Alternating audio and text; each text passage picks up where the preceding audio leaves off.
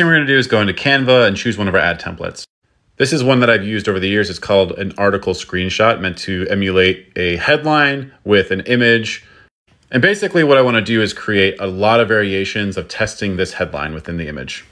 Before I tell you these instructions, make sure you bookmark this video because you don't wanna lose these. Also give me a follow because I make a lot of videos showing you how you can scale your advertising efforts. So next I'm gonna go into ChatGPT, throw in that headline and let's just get 100 variations of the headline.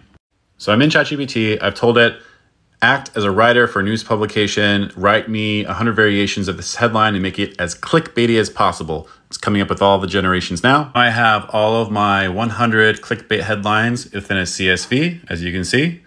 Now I'm going back into Canva. I'm gonna go click on apps down here in the bottom left, scroll down a little bit until you get to this made for Canva section. Click on bulk create.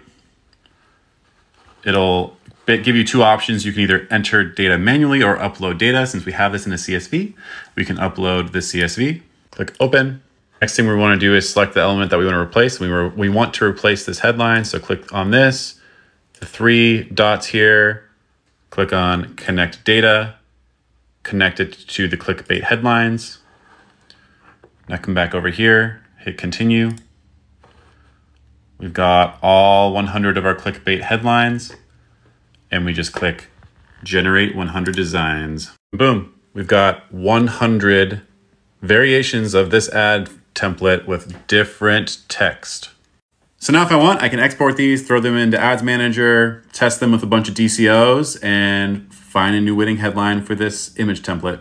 Give this a try and let me know if you have any questions in the comments. Go through this and so much more in my ads course that I'm currently putting together. You can pre-save it from the link in my page.